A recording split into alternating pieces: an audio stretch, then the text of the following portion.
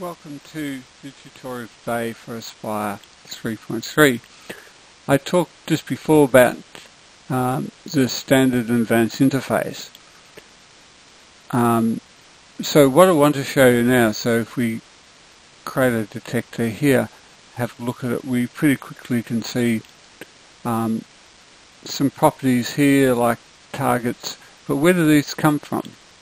Well, actually, if we go to Tools, Sensitivity Objectives, we'll find a set of standard objectives here. So if we have a look at, say, this one here, which is a Class C, you can see it enforces the Class C constraints associated with the EN5420 limit, and then it specifies a target balance 65%, minimum hole flow rate of 1.8 litre per minute, a number of other things as well.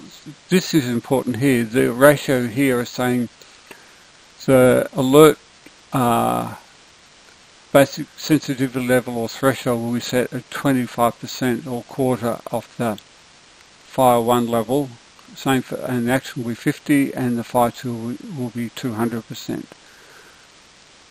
So these are the, if I just close that for a moment, close this, when I change these levels here, those settings are being enforced.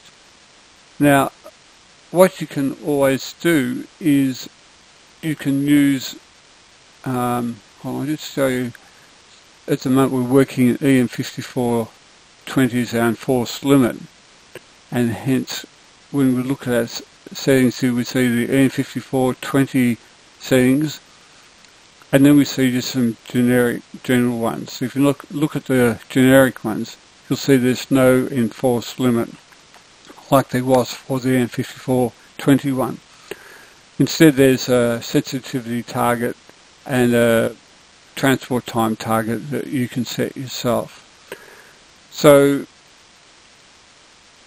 we have these standard groups of settings, but what we can always do is to create a new one, or we can create a new one by copying one. So we could, say, take a B, Class B, which is, say, this one here, but we could take a copy of it, and let's call it, I don't know, my Class B.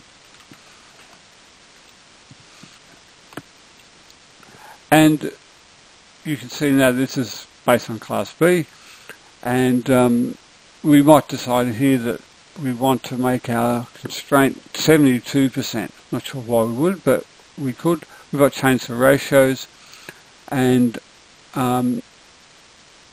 we'll save that, and now we've got a Class B there as well. So if we close that, we go back to our detector, we've now got my Class B, and you'll notice now our target balance is 72%, what we set there. So basically, you can set your own settings there. The sensitivity objectives that are available depend obviously on the region or the enforced limit you set for your project. They also depend a little bit on the detector. So if we go to something like this detector here, the VLW0088, this one has not been, does not have an EN5420, is not EN5420 compliant, and so we don't have any of the EN5420 sensitivity objectives available for this detector, so we drop back to just the generic ones. So whereas all the other detectors I think we've got here are, so we go back to VU, and again we've got all our EN5420 standards available to us. So just be aware of that what is shown here can be constrained by the detector, as well as determined by what your enforced limit is here. Otherwise, I think that's straightforward. You can create your own set of sensitivity objectives. So if you want to use some specifically for your company or for as a distributor, you can create your own, and they actually appear as separate files that you could actually share with your colleagues and friends as well. So yeah, just some ways that you can work with this. I just wanted to point out to you. Thank you.